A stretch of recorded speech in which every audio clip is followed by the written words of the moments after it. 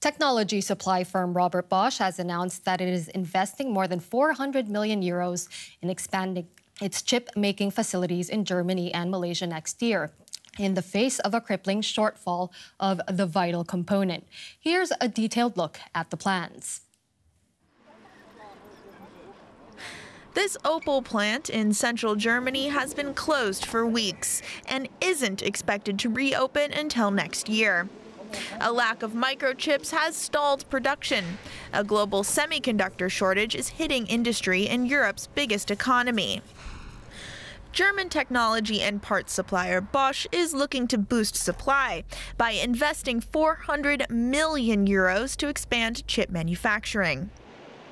The majority of the funds will go to the Dresden facility, which was opened this year at a cost of 1 billion euros, the single largest investment in Bosch history.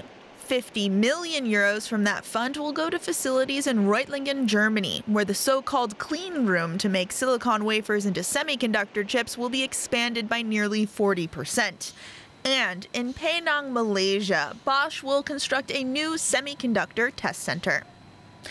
These investments couldn't come at a better time. Not only are chips sought by many companies, but Bosch also uses chips in-house for products like Bosch power tools. A bit of good news for the EU, which aims to increase domestic supply chain resiliency over the next decade.